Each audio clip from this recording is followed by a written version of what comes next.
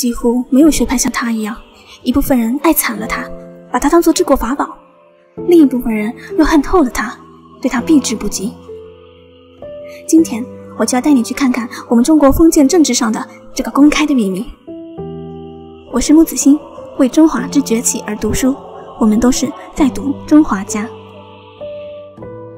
讲了2期的儒家思想，你应该感觉得到儒家在古代封建政治中的霸主地位，但是在硝烟不断的春秋战国时代，他们其实到处被人嫌弃，各国君主们一个个都想着怎么强国怎么称霸呢。儒家的仁义礼智对他们来讲实在是没有什么吸引力，他们急需的是一个更实际更有效的强国之策。公元前361年，秦孝公向全天下发了一个招聘广告，就是那个著名的求贤令，发愤图强，想要寻找贤能一同强国。而学习法家思想的商鞅受到感召后，毅然决然地来到了秦国。他为孝公描述了当时社会发展的4个阶段：上士亲亲而爱私，就是说远古时代的人们爱自己的亲人而喜欢私利；中士尚贤而说仁，中古时代也就是孔子那个时代，人们推崇贤人，喜欢仁爱；下士贵贵而尊官，近士呢，人们又推崇权贵，尊崇官吏；而今世强国势兼并，弱国勿力守。社会在变，人们在变，我们的治国方略那也得变呀。所以当今之时，首要任务是生存，而生存就需要富国强兵。怎么个富国强兵法呢？首先，民以食为天，想要富国就必须要鼓励民众种田，要想强兵就要训练出有力的军队。然而现在最大的问题是，下士贵贵而尊官，君主和百姓之间还隔了个贵族。那些旧贵族的势力太大了，就像压在他们头顶上的大山一样，君主无论做什么决定都得受到贵族的牵制，这还怎么去管百姓管军队呢？所以当务之急要打贵族。当然打贵族也不能直接打，商鞅提出了法这个武器，以前是刑不上大夫，那现在就是太子犯法与庶民同罪，那旧贵族可就没法随心所欲为所欲为了。除了限制贵族，这个法还可以直接用来富国强兵。商鞅提到了人性的角度，你还记得吗？儒家那边一直在争论的是人性到底是善还是恶的问题，商鞅没有明确回答这个问题，但是他提到了好利恶害。他说人们天生就喜欢追逐利益，讨厌受到损害，这才是人的本性。所以我们可以建立一个耕战制度，用奖励和惩罚的办法来激发人的本性。惩罚够严重了，人们就不敢知法犯法了；奖励够丰富了，百姓就争着抢着要去种田，要去上阵杀敌了。就这样，通过立法，王权就可以绕过贵族，君主就可以和百姓联手，一起走上强国之路了。这一策略可谓是深深地打动了孝公的心，他们畅谈了3天3夜，终于敲定了秦国未来的发展蓝图。由此，轰轰烈烈的商鞅变法开始了。废井田，开阡陌，重农桑，讲军功，讲耕织，建县制，实行连坐，统一度量。一整套变法求新的策略在商鞅的手上艰难但又有效地实行着。经过2次变法后的秦国焕然一新。司马迁这样描述变法后的秦国：行之10年，秦民大悦，道不拾遗，山无盗贼，家济人足，民勇于攻战，怯于私斗，乡以大治。由此秦国开始崛起，当时的周天子赐予了秦孝公霸主的称号。秦国经过了多年的战争，也终于收复了部分河西之地。商鞅因此大功而受封于商，号曰商君。话说这个变法呀，也不只有商君一人推行过。早在他之前，李悝在魏国变法，吴起在楚国变法，尽管有那么一点点成效，但最终都因为无法彻底贯彻而以失败告终。变法，顾名思义，就是要把原来的法变过来，那肯定就要侵害到原有的保守势力啊。所以变法的阻力一般都非常大，变法的人物下场也都很惨。可是为什么商鞅在秦国的变法就那么成功呢？这一切除了商鞅本身的坚定强干之外，还离不开他背后的那个男人。自商鞅喜目立信开始，变法的20多年里，秦孝公一直努力压制旧贵族的势力，大胆放权，为商鞅扫清重重障碍，为他提供了一个可以放心施展的舞台。而商鞅也一直尽心尽力地帮助孝公实现强国之梦。为了共同的理想，二人犹如青山松柏，互相扶持，互相成就。正是这样的感天动地君臣情谊，才能成就这项万分艰难的改革大业。但是我还是不得不说，商鞅的变法策略并不是他独创的。历史上绝大多数建立了丰功伟业的人，都需要站在巨人的肩膀上才能成功。在中国历史上，第一个提出以法治国的人不是商鞅，而是早了他300多年的管仲，人称管子。我们把时间线再往前推一推，在春秋以前，尤其是西周的时候，中华大地还是宗法社会，基本都是依靠礼来维持社会上的各种关系的。到了春秋，礼崩乐坏，旧的社会秩序遭到了很大的破坏，这时候就不得不用一种新的约束来维持秩序。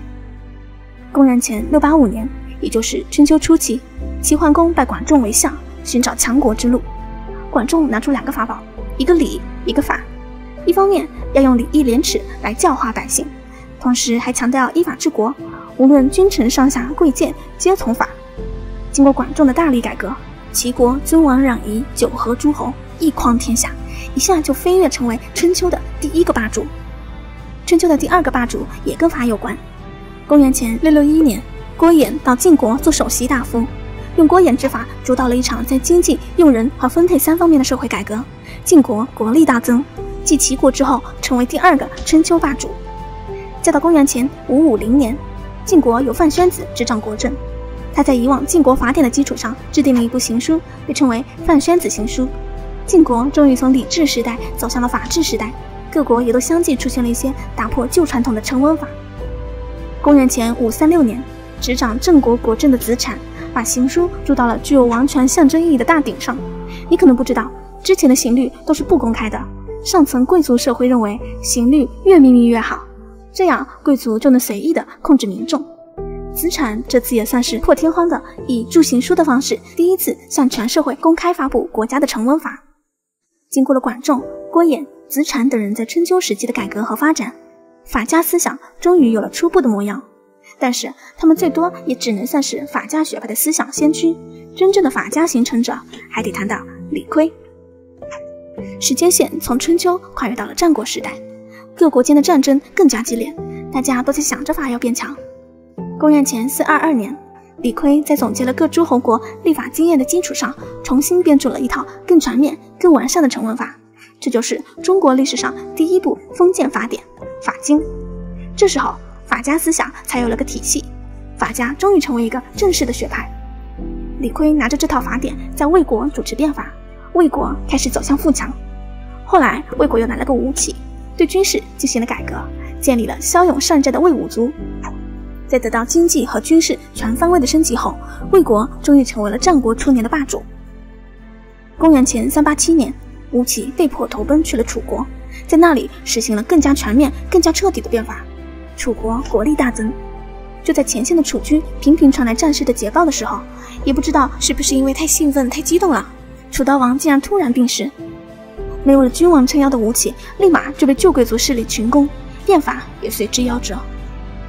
艰难的变法之路就这样在一个个国家中跌宕起伏，它使一个个国家获得了重生，却又一次次的自我消亡。历史的滚轮继续向前推进，中华大地终于等到了这个天时地利人和的时刻。公元前361年，商鞅带着李悝的法经入秦，总结吸取了几百年来历代法家人物的改革和变法经验，又结合自己对秦国深入调研的结果，终于创造出了影响后世2000年的秦律，并在秦孝公的大力支持下，成功实行了富国强兵的变法。法家思想终于在秦国找到了最好的舞台。哎，等一下，这还不是全部。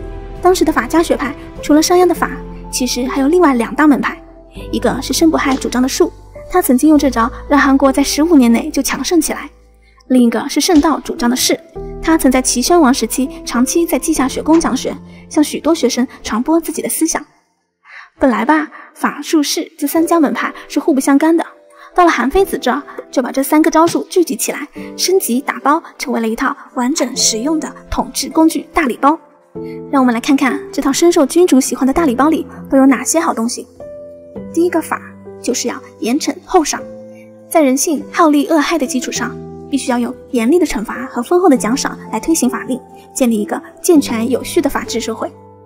如果说法是公开的奖惩标准，那么术则是深藏在君王心中的制衡之术。君王应该把所有的人都看作自己潜在的敌人，还不能让别人看出自己的喜怒哀乐，应该用冷静和智慧来操纵权术，不露声色地辨别中间，驾驭群臣。法和术，一个对外，一个对内，但这套治理术的最终目标还是为了一个势。势就是指君主的权势、权威。要统治好天下，靠的可不是君主的德行，而是权威。拥有绝对的权威，君主对臣子就有威慑力，对百姓就有统治力。所有一切的最终落脚点，就是要巩固和扩大君主的势。总之，韩非认为，对于君主来说，只要灵活运用这套法术式，就能费心却不费力地治理好国家，成为一个明君。法家思想到韩非这里集大成，终于登上了政治的巅峰。而以法家精神立国的老秦人，分6世之余列，正长策而寓宇内，终于建立了一个具有中央集权体制的统一天下的大秦帝国。万万没想到，秦2世而亡。依法治国是有道理的，可那个时候的法未必正，未必全。如果只是严格遵守法律条文，完全不顾人情事理，往往会使人积怨蓄愤，使社会动荡不安。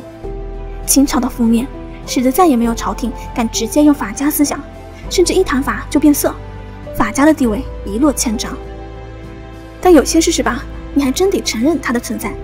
几百年来，法家使那么多国家脱胎换骨，实现强国之梦，绝不是没有道理的。实在不能明着用，那咱就低调地用嘛。汉武帝那会儿不是对外宣称罢黜百家，独尊儒术吗？那人家还不是基本沿用了秦律，表面上用儒家的仁政，实际上还是遵循法治。后世人称这招为阳儒阴法，也叫外儒内法。法外有秦，两者刚好形成互补，既能笼络民心，又能保证专制，妙啊！于是这一招就成了中国古代封建专制政治的秘籍，一直延续了2000多年。但这和谐的一切都被19世纪末的来自西方的大炮给摧毁了。中国进入了世界的新战国时代，一些接触了西方政治理念的学术人士，比如章太炎、梁启超等，他们成为了中国的新一代法家，为传统上被唾弃的法家平反正名。面对腐败落后、饱受列强欺压的中国社会，就像当时商鞅为孝公提出的强国之策一样，梁启超讲，中国欲举富国强兵之时，唯法治未能治之。他说，法者，天下之公器也，辩者，天下之公理也。但是中国自秦汉以来，种族日繁，而法律日减，事理日变，而法律一成不变，终于使法律荡然无存。我们得变法，必须得变。但是怎么变呢？封建时代的法治终究还是为了中央集权，为了绝对的皇权服务的。受到西方法治影响的梁启超明确提出了民权的重要性。法家虽然尊重权，但他们尊的是皇权；儒家虽然讲仁政保民，但实际依然是统治者有权，被统治者无权。梁启超提出，法的主旨应是为了谋求国民最多数之最大幸福。所以怎么变法呢？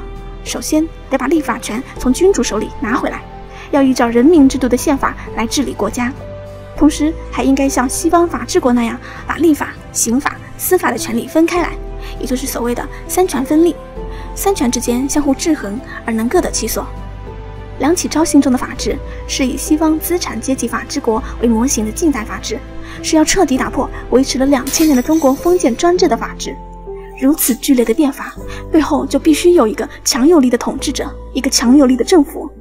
虽然后来也进行了戊戌变法、清末新政等改革的尝试，但对于当时早已深陷泥潭的中国来说，改良派的变法终究只是徒劳而已。彻底的变法就需要有彻底的革命。在经历了无数次伤痛后的中国，终于开始迎来了全新的时机。进入了新中国的法治，已经在智慧勤劳的中国人手里焕然一新。我们借鉴了传统法家的文化精华，融合了马克思主义法学理论，又加入了以人民为中心的精神理念。而且这一次我们用的是法治和德治两手并抓的方法。毕竟法律只是道德的最低标准，没犯法并不能代表你没犯错。有些遵守法律的人背地里照样是个人渣。法治离不了德治，而我们正在建设的正是一种更先进的中国特色社会主义法治文化。新法家的人才队伍还在不断扩大，延续了2000多年的法家脉搏还将继续跳动下去。OK， 今天的法家知识题也成型了。我们来看一看，春秋以前，大家基本上是靠礼来维持社会秩序。礼崩乐坏后，管仲在齐国提出礼和法并用、依法治国的方法。之后在晋国，郭衍用法实行改革，范宣子制定了刑书，晋国从礼制走向法治。再然后，子产在郑国把刑书筑到了顶上，第一次公开了国家的法。到了战国时代，李悝编著了第一部封建法典《法经》，在魏国开始了变法之路，法家学派终于正式形成。之后，吴起在楚国变法失败，但商鞅在秦国的变法大获成功，秦国由此崛起。到了战国末期，韩非子又将法家的法术士三派打包升级，为后世的帝王提供了一整套实用的治理术。随着秦国的覆灭，法家思想就藏到了儒家的背后，阳儒阴法成为了中国2000年以来维持封建政治的一个公开的秘密。到了近代，梁启超等结合西方的民权，尝试创造出一种新法治主义，而到如今，法家思想已经焕然一新，中国正向着更先进、更完善的法治社会不断前进。在战火纷飞的时代，他赶路在黑夜，伸出黝黑的手，用黑色的衣服布包裹受伤的黑色的脚。他的弟子们也犹如黑色的粘土般成团成块。他们就是我们下节课的主角墨家。最后的3道快问快答线索都埋在上节课咯。第一题，以下哪个不属于北宋五子？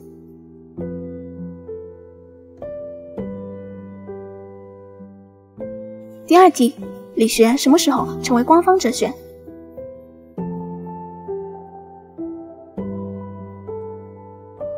第三题，中国人民什么时候开启的明治？